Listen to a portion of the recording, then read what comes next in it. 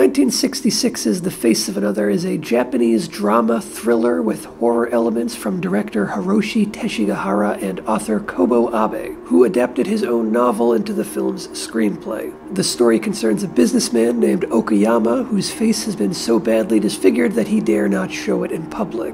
This leads him to don an experimental, hyper-realistic mask that gives him the face of another, a random man who sells his visage for a small payday. As he acclimates to the mask, it changes more than just his appearance.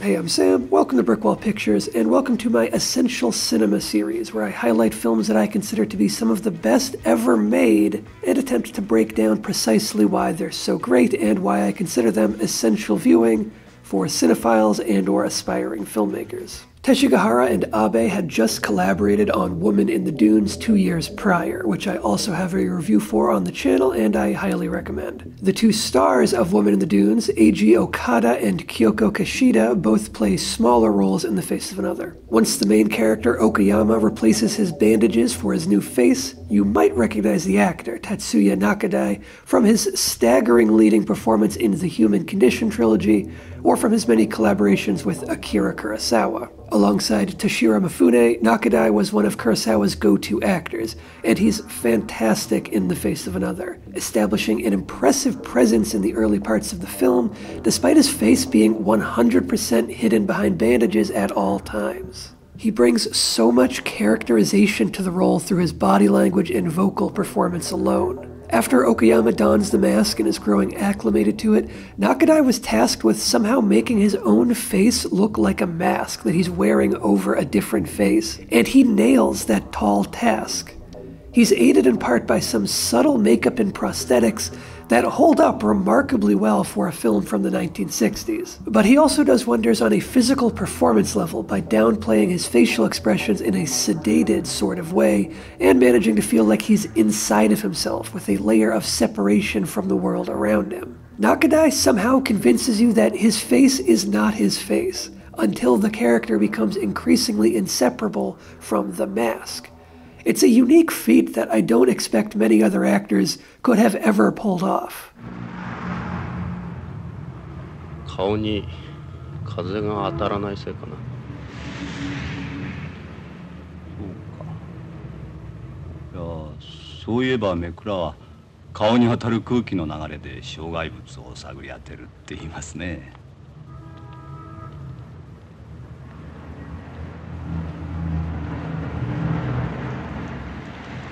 外の世界がなんだかひどく間接的で。The nature of face replacement as the core focus of the plot is likely to conjure thoughts of two other films, one of which is completely different, but the other actually has quite a lot in common with The Face of Another. The first is John Woo's Face Off. That's the completely different one. But the film bears strong echoes of the 1960 French film Eyes Without a Face. Beyond the plot similarities, the two explore similar themes and both mine the uncanny to create a sense of unease. Where the former had a centerpiece face removal sequence, the latter has a centerpiece face application scene. Rather than drilling into the societal alienation experienced through the removal of one's visage, The Face of Another begins with the protagonist already submerged in that alienation, and instead explores his attempt to reintegrate back into the society that he was alienated from, not as himself, but as another. With a new face comes a new identity, and with a new identity comes an entirely new life. Whether his shunning is forced upon him or is self-imposed is a point of contention for Okayama. It's clear that his tarnished appearance has become a point of obsession that he can't personally move past. So he can't possibly accept that others could move past it either. 君が決して僕みたいに包帯を巻いたりする必要はないということだ。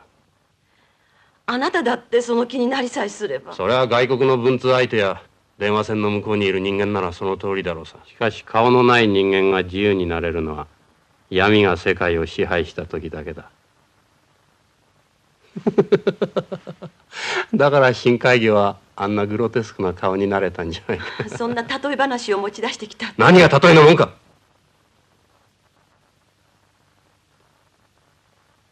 僕は年中この10倍もの暗闇の中に閉じ込められっぱなしなんだ。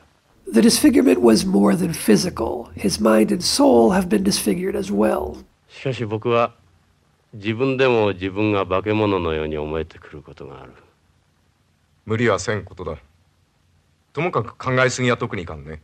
The injury filled him with self-loathing, which radiates outward. He projects his disdain for himself onto those in his immediate vicinity and upon society as a whole. Do some people gawk at his bandaged face as he passes them on the street? Sure. But he projects open hostility into their gazes. His wife gets the worst of it, with Okayama even admitting that he considered forcefully disfiguring her face to bring her to his level. とにかく僕は半ば本気で君の顔には僕に負けないぐらいの傷をつけてやろうと思い詰めていたんだから君がいけないんだよ。顔の傷ぐらい大したもんじゃないだなんて思ってもいないことを言い張ったりするから。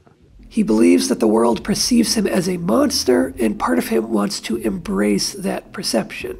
The face of another is all about identity, both internal and external. Who are you to society, and who are you to yourself? By wearing the face of another, you draw a clear separation between the two. Or so Okayama expects. Instead, the film questions whether trying to be someone else makes that who you are, or whether the real you is inextricable, even if you go to the furthest lengths possible in search of separation. This idea is explored in a pair of scenes in which an intellectually disabled girl encounters Okayama once in bandages and once in his new face, and instantly knows he's the same person despite his protestations. The film explains this in a regrettable way by comparing people with intellectual disabilities to dogs and suggesting that they identify people by smell instead of sight, which is quite disgusting and is the only moment of the film that suffers from its age. Luckily, it's a tiny moment that is immediately glossed over, and even more luckily, the film makes the same thematic point later on in a far more poignant way with Okayama's wife, who's credited as just Mrs. Okayama, by the way. That's why I'm not addressing her by name. Okayama's wife also sees straight through his mask and knows her husband the instant she meets him under the guise of being a stranger. But instead of calling him out on this, or reacting to his intentional subterfuge as he tries to seduce his own wife into having an affair with the stranger that he pretends to be, instead of calling him out, she goes along with it, playing into his escapist fantasy for both his and her own benefit. 私が気づいていなかったとでも思ってるの？知ってた？当然じゃないの。It's escapism for her as well, and the film smartly takes the opportunity to draw a parallel between Okayama's mask and the act of wearing makeup.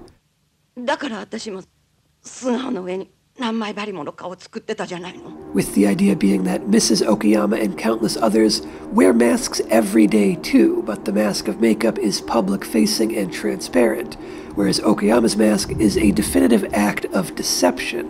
Like many of the best films, The Face of Another puts so many thoughts and questions and ideas into the viewer's heads, offering some answers, but leaving you with plenty to think about long after the credits have rolled. Much of the film's thought-provoking queries surround the nature of identity and self, but I see a deeper layer that's subtler yet perhaps even more powerful. That area of thoughtful exploration concerns the atomic bombs dropped on Hiroshima and Nagasaki at the end of World War II. It's never on the nose and is left entirely as subtext.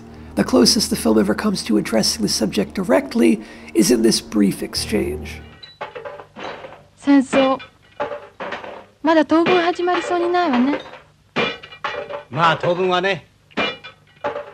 しかし明日のことは天気予報だってドクスパーテにはできないからな。そうね。戦争だってなんだって大抵は始まっちゃってから気がつくもんさ。Taken at face value, this exchange could be seen as merely an aside, disconnected from the main plot. But it's enough to plant the subject in your mind and maybe get you to start connecting the dots in your head. The film is all about identity, that much is clear. So why couldn't it be about cultural identity as well? World War II and the atomic bombs caused a seismic shift in the cultural identity of Japan, and you could argue that the country as a whole was left disfigured and searching for a new identity, just like Okayama. Once you make that connection, everything Okayama does and experiences takes on a deeper meaning and becomes so much more thematically rich. On a more literal level, the bombs directly resulted in countless permanent disfigurements alongside all of the deaths. Even though Okayama's disfigurement wasn't caused by the atomic bombs, it was caused by a workplace explosion, and that parallel is clear. This profound subtext is part of what elevates The Face of Another from great to essential in my book, as are its cinematography, production design, and sense of atmosphere. Just like I said about Woman in the Dunes, The Face of Another is one of the best-looking films of the 1960s. The same cinematographer shot both films, Hiroshi Sagawa, and unlike the majority of cinematographers who work frequently, Sagawa only ever shot 4 feature films, 3 of which were Teshigahara's films, and the other was from director Kinji Fukasaku of Battle Royale and Yakuza Papers fame. Together, the two Hiroshis crafted a visual style that was incredibly far ahead of its time, making both Woman in the Dunes and The Face of Another feel far more modern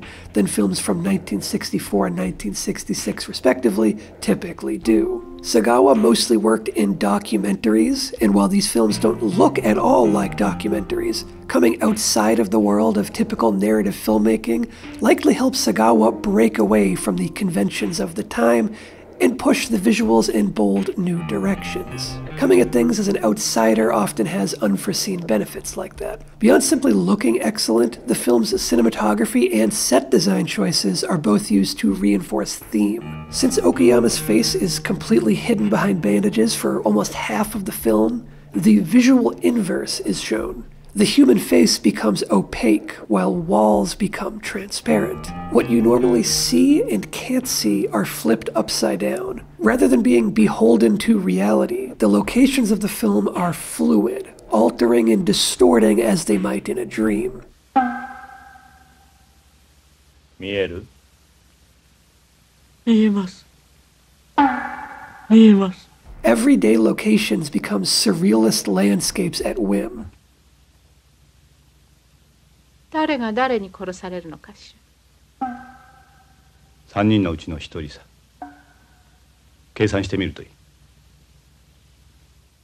The doctor's office especially changes in appearance practically every time we see it, distorting in lockstep with Okayama's internal and external transformation. Woman in the Dunes was a worldwide hit, with Teshigahara even becoming the first Japanese director nominated for the Best Director Academy Award a full 20 years before Kurosawa received the same honor. The Face of Another, however, was not met with the same level of universal acclaim. Quite the contrary.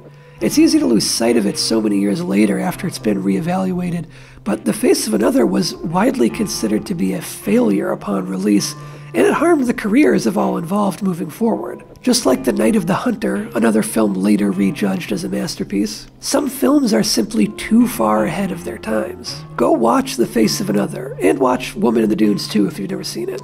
If you enjoyed this video, go ahead and subscribe and check out more of my stuff.